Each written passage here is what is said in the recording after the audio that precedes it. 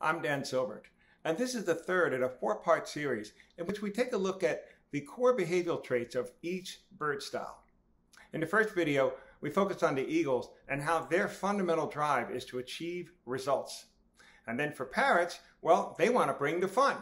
And how once you understand that each style brings a fundamental focus to everything they do, well, now you have a framework from which to understand why they behave the way they do. So with that in mind, let's talk about the doves. What's their fundamental focus?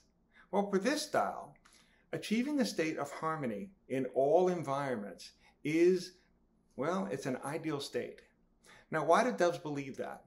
Well, when we're in harmony, people respect one another.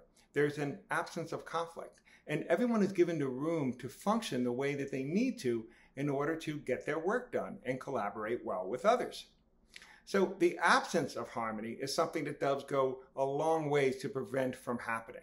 Now, what else do doves do to encourage a harmonious environment? Well, they're very calm in their own disposition.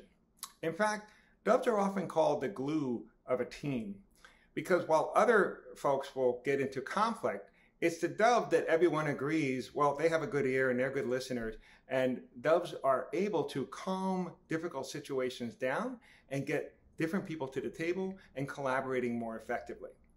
And last but not least, doves may not be the first to speak, but when they do, everybody knows that they mean it. They're very sincere about what they say because unlike other styles that talk first and then think second, doves actually have to get comfortable with what they want to say before they speak. So the next time you see a dove just kind of quietly taking it all in the back of the room, know that there is a lot going on there and it's just a matter of time before they will share it with everybody else. And when they do, it's a good idea to listen because they thought it through and they've gotten comfortable with it.